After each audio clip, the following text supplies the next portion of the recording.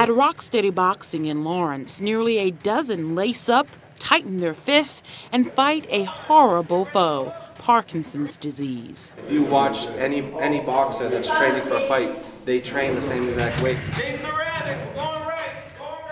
An intense 90 minutes of forced, non-contact exercise aimed to delay the disease's debilitating effects with maximum energy, speed, balance, and confidence. I train them just as much as I train my competitors. Although they'll never enter the competitive ring, these boxers train hard. Meet Rocksteady Greg. He was diagnosed with Parkinson's in 2008. A gift of free boxing lessons at a local gym introduced him to Al. Couldn't do one setup after we were done like what we're doing now. I was in pitiful shape. But he became hooked to boxing and gained more than a trainer, a friend. Greg shared his ambition to expand a program based out of Indiana to the East Coast. The pair gained certification, and Rocksteady Boston emerged. Greg says it's certainly been his rock through a tough battle. I was diagnosed when I was 58. When I got to be 60, things weren't getting any better.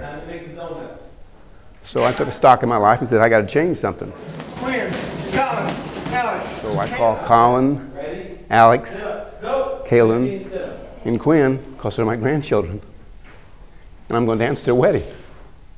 It's a worthy cause. And I want to ski again, too. Research shows exercise is a key medicine to this progressive disease. Exercise is is being recognized as being more and more important in Parkinson.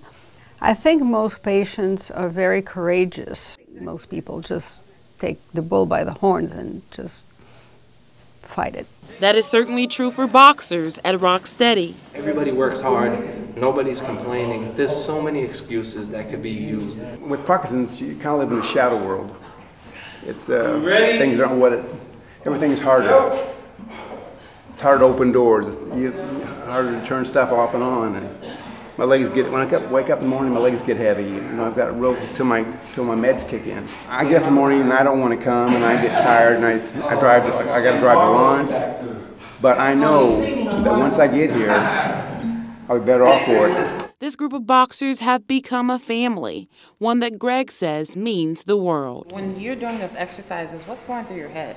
I feel normal. I feel good. We don't ever give up. We fight. We fight back, and Parkinson's is our foe.